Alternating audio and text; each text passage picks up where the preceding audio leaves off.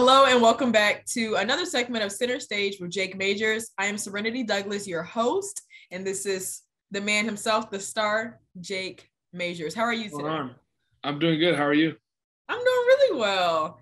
Congratulations. The first win of the season in the first game by 20 points. That's a lot to say. That's a mouthful. Yeah. First of all, I would like to ask you, did you enjoy the game? I did. It was electric. Yeah, it was. I want to use that word for it. It was electric. And seeing the new part of the stadium, I know you guys are with it every day. Yeah. But being in it and standing under it, I was like, this is beautiful. I thought it was just going to be a tunnel that y'all run out of. Mm-hmm. But it was like a facility, people eating, socializing. I love it. Yeah, it brings a whole new feel to DKR. I really do like it a lot. It does. And then all those people like just eating and high-fiving us as we walk in and out of the tunnel was pretty cool. The fans were great. Yeah, they were. That's what I wanted to talk to you about. Yeah. Go through the atmosphere with me. From Bevo Boulevard, I'm not sure, stepping off of the bus, even the hotel. Yeah. Just take me through it. The hotel's kind of our chance to just isolate ourselves and focus on the game plan, get together, go over last-minute notes. And then as we progress, we wake up in the morning, we get ready for Bevo Boulevard. That's whenever, the game's about to start and it's going to be, it's getting close to game time. And as you step off the bus, you look around, you see all the people, you're like, man, like they're here for us. And it's pretty cool. And then as we walk down Bevo Boulevard, you just soak it all in because that was my first Bevo Boulevard. And I was like, dang, this is awesome. This is kind of something that I dream of, wanting people to cheer me on as I play the game I love. And then warming up, there wasn't many people in the stadium, which is okay because by the time I went out again, there's people everywhere. And I was like, holy cow. Like the student section overflowed. I was like, this is going to be awesome. And then kickoff, it was electric. And then that first play I went out there, I looked around. I was like, holy cow, this is going to be a great game. And that it was. Yeah. What was in your headphones on the bus ride to the Bevo Boulevard? I don't know. I just have a playlist that I found. I just turn it on. I mean, I can't really recall what music I was listening to. Whenever I try and calm down, I'm a big Bob Marley fan. So that tells you. Really? Yes. Jake Majors is a Bob Marley fan. Yes. That's really hard to believe. That's really hard to believe for some reason. But I guess it makes sense because you're always like very cool and calm. Yeah. Okay, it helps. It just kind of helps me whenever it comes to game time, being cool and collected because, I know I've been here before and I don't want to get too nervous or too anxious because then I don't play like myself. So. Yeah. What was the most memorable part about walking down Bevo Boulevard? What did you notice? Honestly, it was just seeing my parents there because it was our first Bevo Boulevard together and seeing them cheer me on as I walked down Bevo Boulevard was awesome, getting to hug them and see all the fans and give them high fives and just knowing that all this support is behind us because we put a lot of hard work into this season and it means a lot seeing it all pay off. Who had the best stepping off of the bus fit on, or at least out of the O-linemen? Out of the O-linemen, probably Isaiah Hookman. I don't know if y'all saw, he had the purple blazer and the gold spiky shoes. It was a good look. It was a good look. I liked it. I don't know if I'd wear the spiky shoes, but for him, it was a good look. It's a fashion show. Yeah. And I think all of the freshmen kind of realized that too. Yeah. Just seeing everybody else like, okay, like we're really dressing up for this. Yeah. Because even on the track team, when sometimes our coach once tried to get us to dress up to go to the airport. And sometimes you're kind of trying to gauge it, like, okay, are we doing heels? Are we really going all out? What are we doing? Yeah. But when I saw you guys, I said, oh, yeah, this is a fashion show. I think someone who stood out to me was Xavier Worthy. He showed up. I cannot wait. I was like, oh, he stepped up. I was like, kudos to him. Looks good. He did step up. I cannot wait to talk to him about that because Xavier Worthy, next to you, was the quietest interviewer I have. And for him to come out in like this light blue pattern suit with the matching, I think Alexander McQueen's on. Yeah. I was just kind of like, is this his personality? Now I'm a little mad now because it's kind of like you could be giving me more because you have a lot more to give, especially to be bold enough to wear that suit. Yeah, he's pretty quiet, but I mean, he's a ball player. He just lets his game speak for himself. So that's what it is. That's exactly what it is. Yeah. Now, describe to me some of the positives and the negatives of the O linemen. So let's start with positives. I think that we came out with great energy. We before we step out on every drive, I touch each Christian, Denzel, Junior, and Derek's helmet. I tell them one mind, like let's work together. And I felt like we did that yesterday. I felt like we were aggressive. We had a sense of urgency getting to our assignments and stuff like that. We had great communication. I would say some negatives, some stuff we need to work on is finishing blocks, just some pass protection things. We had a few hiccups. One myself, I got to fix that. I had to get the nervous plays out of me at the beginning of the game. I was kind of nervous, but I got in a rhythm after that. But just some small things here and there. I felt like we played good, not great, and we still had a explosive game in the run game and the pass game. So a lot to work on, and it's kind of exciting knowing that we didn't play our best and we put up numbers like that. Now, before I touch on that with you, just off subject, right as we're talking about him, guess who texted me? Mr. Xavier Worthy. What did he say? Xavier Worthy. He's asking what time are we doing his interview today? We spoke him up. So you said that you guys did not play to the best of your abilities. Your expectations were higher. But what do you see, at least in your own self, could you have done better? I think I could have finished some blocks better. I think I could have communicated a little bit more to clear any any of the gray area for who blocks who, where does this guy go, stuff like that. And over time, I feel like I'll get better at that. It was the first game. I didn't really know what to expect. I played last year, but it was a new environment with all those fans being there and it being so loud. And you can only use so much audio of crowd noise at practice, but it doesn't match what you get during a live game. Right. And we were playing a very experienced team. So, they were older guys and just got to work on a few things, but yeah. Yeah. What shocked you the most about Louisiana's defense?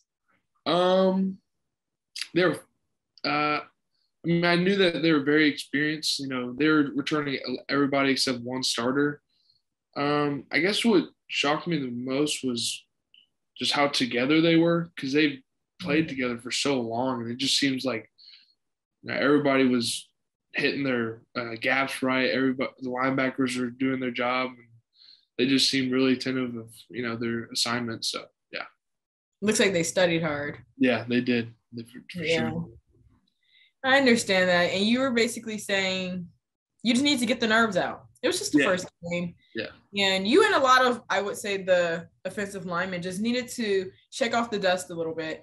I spoke with Keandre, though, before you, and he was talking about just the D-line and how it might have started a little bit slower in the beginning because, you guys are going through 9 months of training and camp and just hitting each other, and you guys don't want to hurt each other. So then when you finally get into a game, it's kind of, you feed off of the other team in a way. Yeah, and I think that's what I saw from you guys. I kind of saw you guys feeding off of them, like, okay, this is what we're doing today. Let me step my game up. Yeah, we just wanted to just get a feel for them. And we go against Keandre and all them for so long. And, each D-line unit kind of brings their own mentality, and we just wanted to see how it was. But also that's just something we need to work on. We just need to, forget what they're bringing. Let's bring our own thing. And so we're going to work on that. And you guys will see that as the season progresses. All around, who would you say shocked you the most this game? Like good plays and doing good plays or just anything. I'd say Hudson, his very first start. He's my roommate, so it was awesome seeing him do that. and Jay Witt. Was it your roommate? Yeah. Was that the one who was screaming before? Who? When in no, that was Sawyer Gorham Welch, D lineman. Okay. Yeah. But yeah, I was definitely excited about Hudson getting the start and doing really well. I could tell he was really focused before the game, and he put a lot of effort. And also Jay Witt, it was good seeing him healthy and doing what he does best, breaking people's ankles, stuff like that. So. But are those things not expected from them? No, it is Hudson, because he's a freshman, even though you guys have been seeing him at practice. I want to know who kind of just shocked you. I don't know. I mean, the reason Jay Witt shocked me is because he's been, he's had a lot of injuries, and I haven't been able to see him play like a lot, like in a game. And so it was good seeing him do his thing because I know how good he is, and seeing him, feed off of like the energy of the game and just do what he does best. That was awesome to see because I know he's a hell of a player. Yeah, with him, he made one really good play, and then all of a sudden, every single play after that was just perfect. Yeah, it kind of felt like we were feeding off of him and his plays, and we built momentum, and that's whenever we started rolling. It was awesome. I like it. Do you have any personal goals for yourself for the next game against Arkansas? I would say, it's a good question. I would just say work on communication with the O-line, recognize defenses, a little more defensive fronts, because sometimes it can get a little shady. And I need to know, some tips on odd or even, and just finish blocks. I got the first game out of the way, and now it's time to build on it and get better. And I'll work on that starting tomorrow. So, seeing some of the other Big 12 powerhouse schools struggle this past weekend, you guys won by 20 points. Oklahoma did not, on the other hand, neither did Iowa State. And those schools really stuck out to me because they usually give you guys, some good competition. Yeah. But seeing them struggle this past weekend, does that give you any form of just optimism moving forward? I'd say a small bit of optimism, but I know that how good they are. Oklahoma win the Big 12 and Iowa State losing in the Big 12 championship. It always seems like people struggle in the first week. I mean, the first quarter we were struggling, and so I feel like the great teams always get better week by week. So I feel like we'll see their best by the time we come around. Explain some of the struggle you guys were facing in the first quarter. Just the communication part was really loud, and it was just different compared to practice because there's not much crowd noise at practice, so we had to get used to that. And I mean, I think that was just the main struggle, just being able to communicate with it being so loud. Yeah, and I think people really underestimate that for you guys. Yeah, there was 91,000 people in the stands. That was awesome, by the way. Right. That was great. It may not have helped me, but it was just a good environment to be around. It was awesome. It was. I was in the press box around 3:10. It wasn't full yet. The students were, and you guys were in stretching, and that section was pretty full. I was looking around. I was like, there's a lot of spaces. Maybe because of COVID, people are still really hesitant to go to the games, which is understandable. But then it feels like I looked down and looked up, and every single seat was full. Like I was like looking over in the press box, and I was just like, where did these? I wish I took a time lapse of it. Where did that would be pretty cool if you did do that. Yeah, like where did these people come from? Did it feel like it was just like night and day? Yeah, I mean, whenever I went out to stretch and do my thing, I saw the student section. I was like, okay, like it's a pretty big student section. And I went back in and I got dressed and I went out for my, my other stretch and snaps. And I look around, I was like, holy cow, where do all these people come from? And then we went back in and came back out, and it was just full. It was like, geez, they keep on coming. They sure did. Texas fans are definitely unmatched, in my opinion. Yeah. I love the Texas fans. What did you do to celebrate? I mean, I came home, watched the Clemson game, and Just hung out with my roommates. What did you think of that game? Let's go back to that. What did you think of the game? It was a defensive game. Georgia really showed out. They had 7 sacks. That's crazy. Yeah, for people who don't know, Georgia won 10, Clemson 3. Yeah, it was a defensive game. I mean, I noticed that the only touchdown by the time I was watching was a pick 6. So I was like, wow, Georgia's really stepping up. Because I saw something how Kirby Smart is like, he had 6 straight losses against top 5 teams in the AP poll. And, I mean, they showed out last night. So it's a good team. They sure did. Okay, what else did you do to celebrate? Ate Chick-fil-A. Love me some Chick-fil-A. Hung out with Hudson. Snacks just told me that he hates Chick-fil-A. Who said that? Snacks. We're going to talk about that.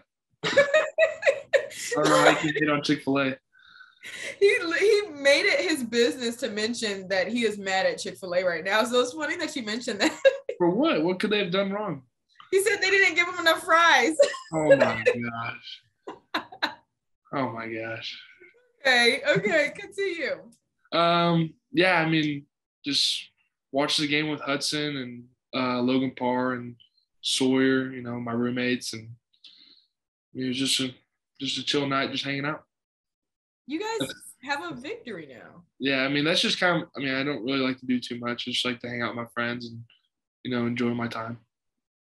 And the time was probably well spent. It was. The anticipation is gone. I know, like, after I come back to the hotel after a race, I'm just like, I can stop wondering how things are going to go now. Yeah. Because they went how they went, and now we're just sitting on the couch. Yeah. It was just a good feeling getting home and knowing that, you know, we won and we gave the fans what they wanted, and just felt like a really good weekend. Mm-hmm. And it definitely was. Yeah. Do you feel like it made you trust your coaching a little bit more after this game? Yeah. You know, one of the key points that Coach Sark said before the game was, you know, whenever people play, there's some form of performance anxiety. People who, you know, are anxious because they don't know what's going to happen. Absolutely. And one of the key points he said was to trust your training, trust your coaches. And I feel like I really leaned back on that because I know Coach Flood's not going to tell me something that's not going to happen, or he's not going to tell me something that I don't need. So I feel like I really did that after the first couple of drives. I was a little nervous, but I felt like I really leaned back on what he said and got in a rhythm. And I mean, you see the score, you know, we took off. So really definitely did. That. Definitely did. Well, thank you for joining me for another segment of Center Stage with Jake Majors. Please like, comment, and subscribe to the Orange Bloods Texas football page on YouTube. Jake's Twitter, my Twitter. We have all of the episodes on there. Thank you so much for the support. And congratulations on your first win. One of many. Yep, one of many. Hook 'em.